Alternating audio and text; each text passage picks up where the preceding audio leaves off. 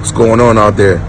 I hope you guys are enjoying this crazy, to say the least, off season that we guys are having.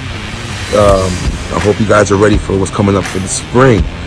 We have our captain's meeting coming up at Red Robin this weekend at 11:30, Saturday at 11:30 at Red Robin in Bartonsville.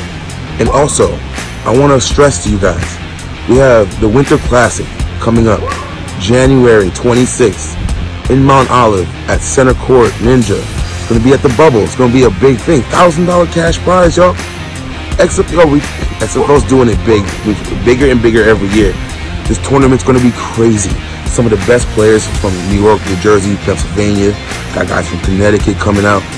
What we need you guys to do is start registering. You can pay at the door. It's going to be a little bit more expensive, but you can pay at the door. Register your team now so we know who's coming.